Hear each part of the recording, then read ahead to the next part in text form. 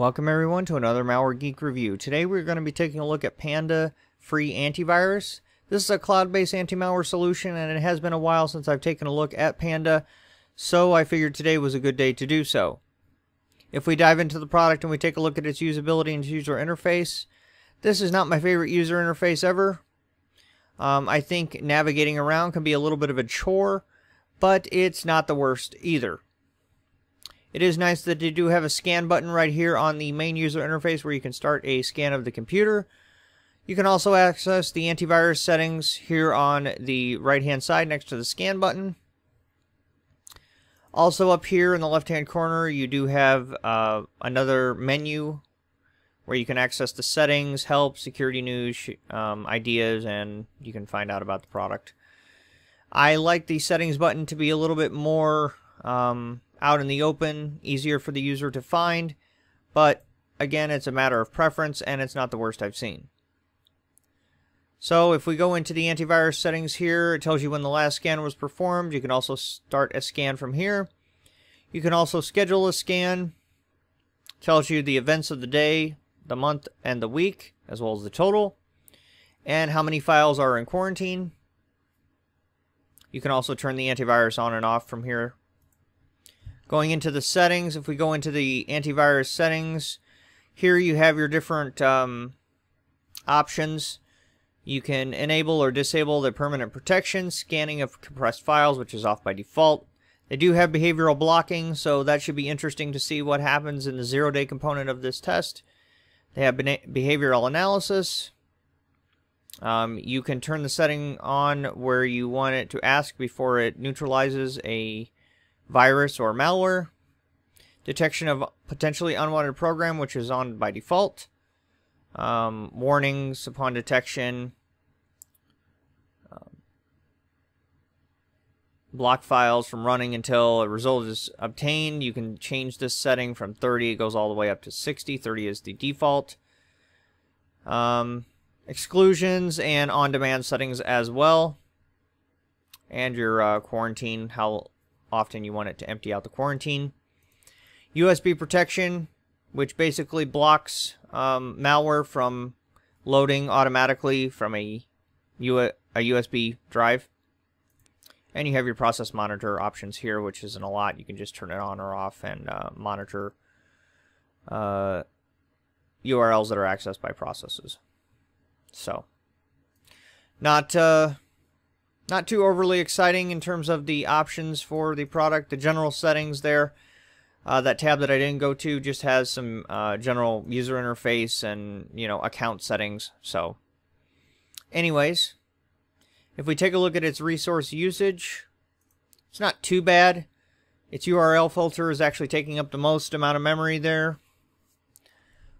But overall, I haven't noticed a system slowdown or anything like that, so it's not too bad in terms of the resource usage. So as usual here, I have some malware links that are currently active on the internet. So we're going to see how well Panda can protect us. I did install the Panda toolbar here, which helps with URL filtering and that sort of stuff. Panda has been known to have good web signatures, so we will see how well it does today. So here's our first file, cryptid.exe. Kind of sounds like ransomware to me, but who knows. So while that file is loading up, we will grab the next malicious link. It's almost done here, so we will try to run it. Looks like it was moved or deleted, and yes, it was a Trojan, and it was blocked by Panda. Actually, Panda deleted it, but still, same thing. Didn't get a chance to load up there, so that's good. Here's our next file. And that one was also caught by Panda. Also a Trojan. And it has been removed. So we are 2 for 2 so far. Here's our next file. It's taking a while for that one to load. There it is. Let's try to run it. And it looks like it has been caught as well. Yep. So far, so good. Panda's doing a good job at blocking these files. fmouse.exe, whatever that is. It is taking a while for these URLs to load, so I think Panda is probably checking with the cloud in terms of the website, if it's legit or not. All of these are not legit, but looks like that one got caught by the web filter, yes. Contains malware and exploits, and Panda has blocked the website. This one, I believe, was some sort of an infected page. Not sure if it's actually infected anymore.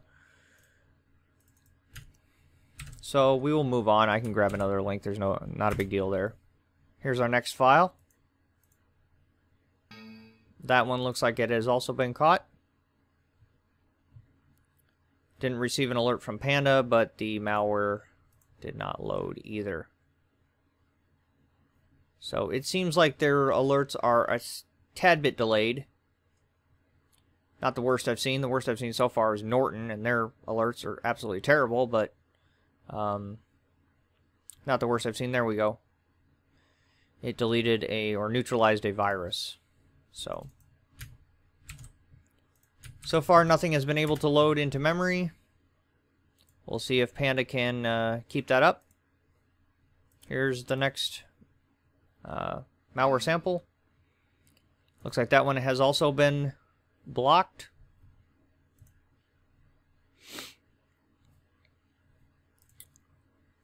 So we will move along. I'm sure Panda will alert us. Yep. It's infected as a Trojan. Wants me to restart the PC. I will do that after we finish up the test here. Here's our next malware file. That one again looks like it has been caught. Yep.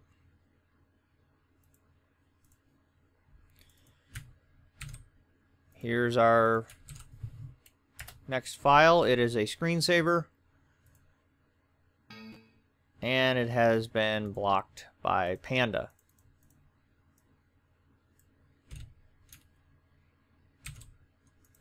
Here's our final link. And it's dead. So let me grab a couple more malware links and I'll be back.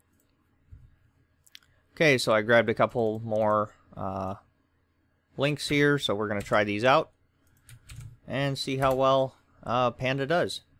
Here's our first file, 160.exe. That totally sounds legit.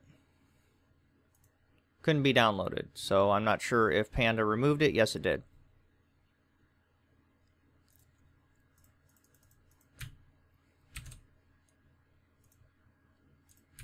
Okay, let's try this link. O2 bill. It's actually a document file. I'm going to try and save it on the desktop. Let's see if Panda catches it. It's probably some sort of doc file that loads up with a macro. Let's see if... Well, Panda says it's clean, but I have no way to actually test the file. So let me grab another link here. Okay, so here's another link. Let's try this one. And it's been blocked by Panda. I believe that was an exploit. So, looks like a clean sheet there for Panda. So, but I will restart the machine, and I'm just going to do a quick scan with Zamana and Hitman Pro. But I didn't see any malware load up, but because it wanted me to restart the machine, I'm going to go ahead and do so, and then I'll do a quick scan, and I'll be back with the results. Okay, so Hitman Pro and Zamana finished scanning, and we just have some false positives here. I believe all of these items are related to the Panda toolbar. So, same thing with Zamana. So, nothing really got through. Like I said, those are just false positives. identifying the Panda toolbar. So it's not malware because they ask you if you want to install it during the installation, and you can easily uninstall it. So no big deal there. So what I'm going to do now is I'm going to grab my pack of malware, disable the Panda protection temporarily, stick it on the desktop, and then we're going to see what the overall detection ratio is and how well it handles unknown malware. So I'll be back shortly. Okay, so I have dragged the malware folder onto the desktop. We have 646 samples this time. So I've temporarily disabled Panda's real-time protection, so I'm going to go ahead and do a right-click scan, remove the threats, and then I'll be back with the results. Okay, so Panda has finished scanning, and we have 89 items left over. We started with 646, which translates to a detection ratio of 86.2%. Not bad. That's about, above average. So now what we're going to do is we're going to run some of these files that are left over and see how well Panda can handle them. All shields are active on the system that were active during the previous portion of the test. So let's start running some of these and see how well Panda can protect us. Let's open up the task manager just so we can see the malware running. We do have this one that started up. Let's try this one. That one is also in memory and it has deleted itself, which is never a good sign.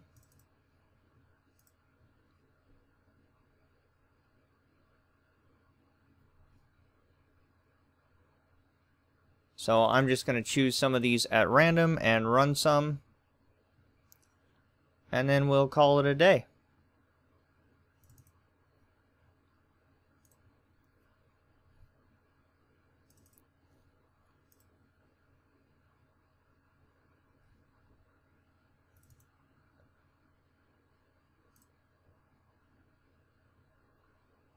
Okay, so I've run a few of these. I'm not receiving any kind of alerts from Panda, and now the machine is starting to slow down.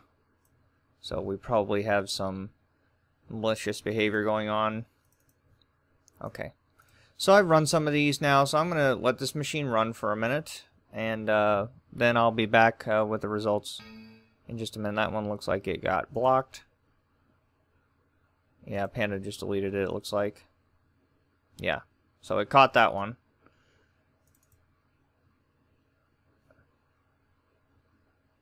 That's an encrypted archive, that's weird.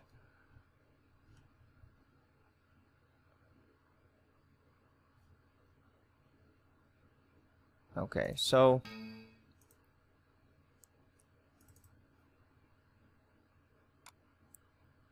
I'm gonna let the machine run for a minute and then I'll be back. GTA 5 download assistant. Yeah, that's probably not legit.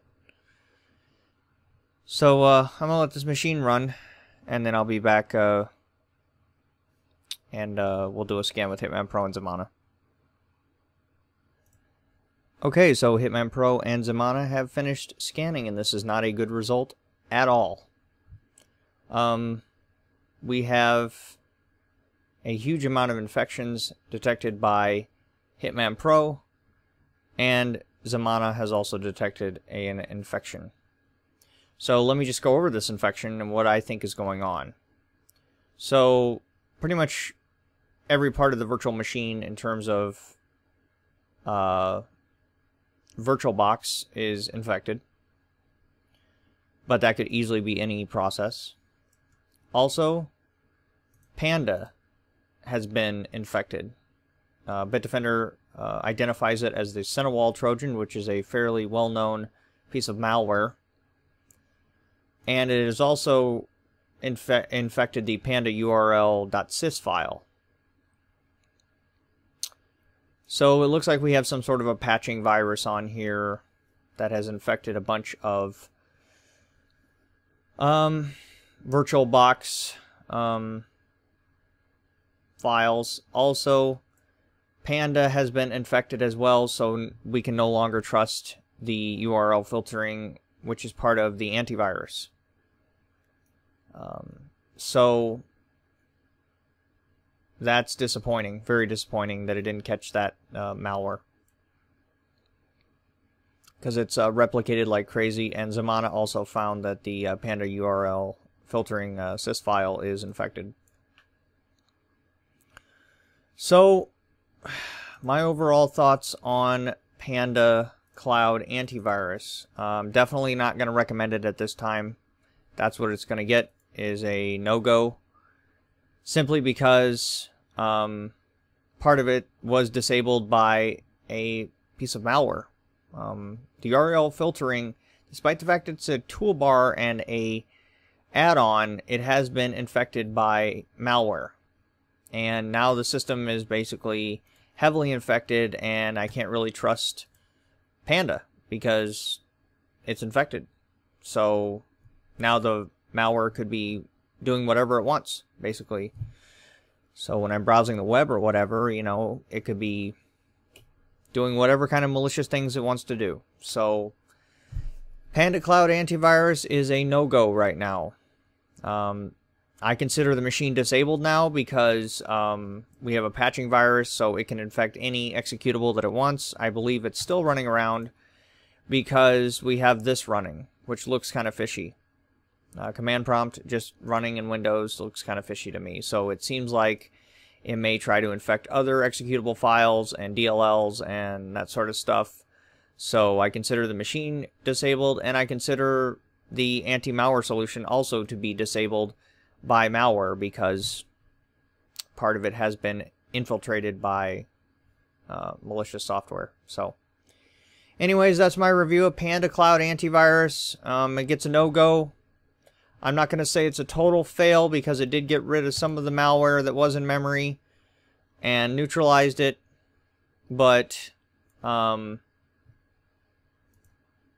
it's definitely not recommended at this point. So thanks for watching. I'll talk to you guys later.